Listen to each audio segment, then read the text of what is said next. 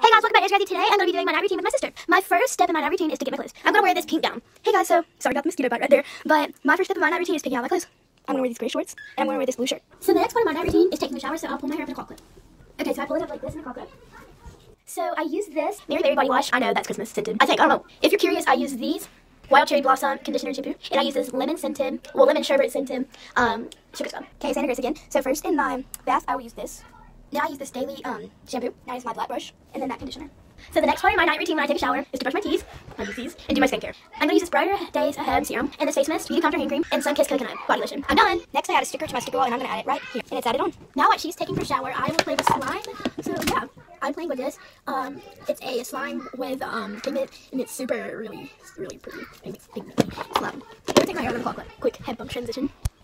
I'm out of the shower, so next I'm going to brush my hair. I decided not to do skincare, but instead I'm going to use this lotion. Bye guys, that's the end of this video. Make sure to like and subscribe. Peace out.